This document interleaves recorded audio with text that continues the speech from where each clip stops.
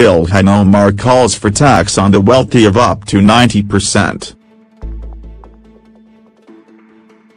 Ilhan Omar has called for an income tax of up to 90% on America's multimillionaires.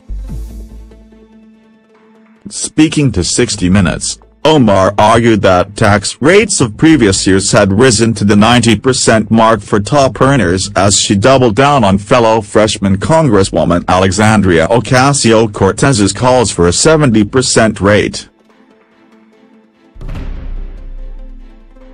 There are a few things that we can do, Rep.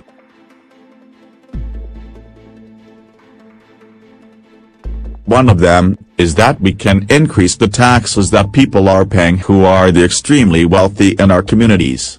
So, 70%, 80%, we've had it as high as 90%. So, that's a place we can start. The 1% must pay their fair share, she continued. Omar claimed her radical tax plan would act as a catalyst for programs like Medicare for All and the Green New Deal being proposed by Ocasio-Cortez. Ocasio-Cortez called for zero carbon emissions within 12 years, in an interview with 60 Minutes on her first day as a member of Congress. Omar also said she wants to slash the national defense budget in order to pay for the sweeping policy changes. I'm also one that really looks at the defense budget that we have, Rep. That has increased nearly 50 since 9/11. And so, most of the money that we have in there is much more than what we spend on education, on healthcare. In 1960, before the Kennedy tax cuts, the top rate was 91% for those earning more than $200,000. According to the Tax Policy Center, the top 1% earned 9% of all income at that time, compared to 20% in 2008. You look at our tax rates back in the 60s, and when you have a progressive tax rate system, your tax rate, let's say, from $0 to $75,000 may be 10% or 15%, she said, in a clip that aired on CBS this morning. But once you get to, like, the tippy tops on your $10 million, sometimes you see tax rates as high as 60 or 70%, she said. That doesn't mean all $10 million are taxed at an extremely high rate, but it means that as you climb up this ladder you should be contributing more. I think that it only has ever been radicals that have changed this country. Abraham Lincoln made the radical decision to sign the Emancipation Proclamation.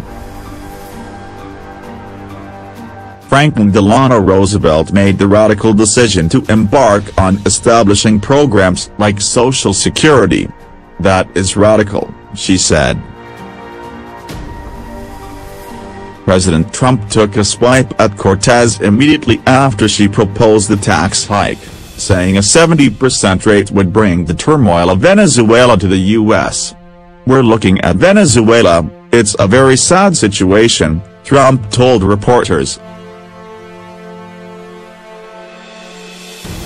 That was the richest state in all of that area, that's a big beautiful area, and by far the richest, and now it's one of the poorest places in the world. That's what socialism gets you, when they want to raise your taxes to 70%. Ilhan Omar has called for an income tax of up to 90% on America's multimillionaires. Speaking to 60 Minutes, Omar argued that tax rates of previous years had risen to the 90% mark for top earners as she doubled down on fellow freshman Congresswoman Alexandria Ocasio-Cortez's calls for a 70% rate. there are a few things that we can do, Rep.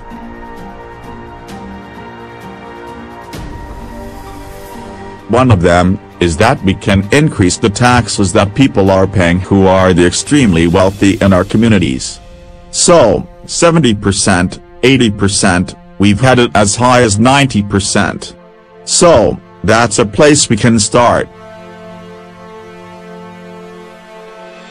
The 1% must pay their fair share, she continued. Omar claimed her radical tax plan would act as a catalyst for programs like Medicare for All and the Green New Deal being proposed by Ocasio-Cortez. Ocasio-Cortez called for zero carbon emissions within 12 years, in an interview with 60 Minutes on her first day as a member of Congress. Omar also said she wants to slash the national defense budget in order to pay for the sweeping policy changes. I'm also one that really looks at the defense budget that we have, Rep. That has increased nearly 50 since 9/11. And so, most of the money that we have in there is much more than what we spend on education, on healthcare.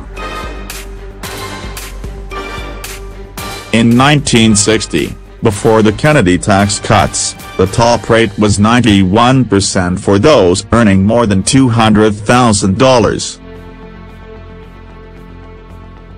According to the Tax Policy Center, the top 1% earned 9% of all income at that time, compared to 20% in 2008.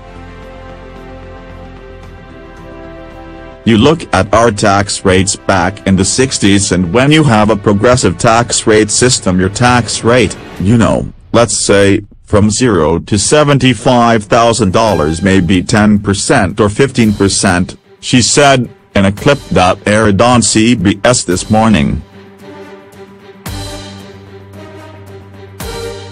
But once you get to, the tippy tops on your $10 million, sometimes you see tax rates as high as 60 or 70%, she said. That doesn't mean all $10 million are taxed at an extremely high rate, but it means that as you climb up this ladder you should be contributing more. I think that it only has ever been radicals that have changed this country. Abraham Lincoln made the radical decision to sign the Emancipation Proclamation. Franklin Delano Roosevelt made the radical decision to embark on establishing programs like Social Security. That is radical, she said. President Trump took a swipe at Cortez immediately after she proposed the tax hike, saying a 70% rate would bring the turmoil of Venezuela to the U.S.